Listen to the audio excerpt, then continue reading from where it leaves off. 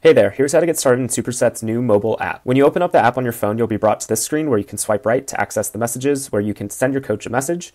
You can swipe back to access the program home, and then you can swipe left to access the account page from where you can enter body weight data, toggle on and off the sound effects, or you can also change your profile picture by tapping the profile image and selecting a photo from your library.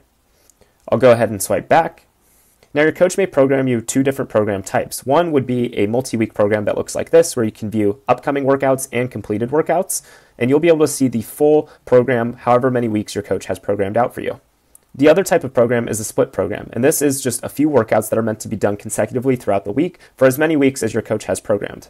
If I go ahead and tap into one of these workouts, I can get a preview of what it's going to look like. When I'm ready to start this, I can click the start button in the upper right-hand corner, and then I can tap into my first exercise, which is barbell front squat. From here, I'll be able to see what I previously did, and I can also enter the sets and reps information for my exercise. If I wanted to see a demonstration video, I can tap into the video tab, and I have a video that my coach programmed for me.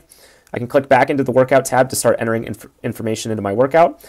I'll go ahead and type into the pounds column 185, and you can see that it autofills for me 12 reps, and I can click off these. If I want to add a set, I can click add set, and boom, I can add 185 pounds again for a set of 8. And then I can tap to the next exercise when I'm ready.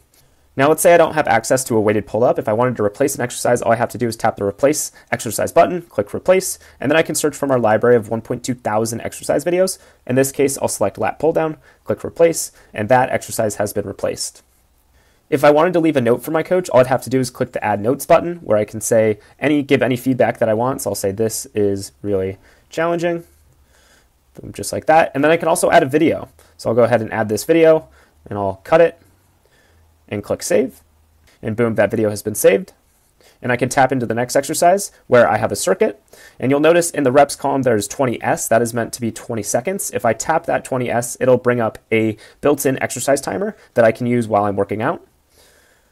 And if you ever need to reset it, all you have to do is tap the back arrow, and it will reset just like that. I can also scroll using this. So if I just swipe on the screen and track it, I can start it from anywhere, just like that.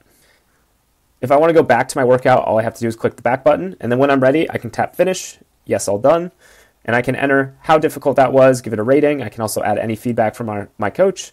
This was great, boom, just like that. I'll click submit, and I have now completed a workout in the new mobile app. If you wanted to access prior workout data, all you have to do is tap into the workout, and you'll see a recently completed screen where you can edit this if you'd like. I'm now in edit mode, so I can go into barbell front squat. I can say that I did 10 reps on this set and make sure that's checked. Click save, save workout, and that workout has been saved for me, just like that. That's a brief overview of the new workout player in Superset. Let us know if you have any questions.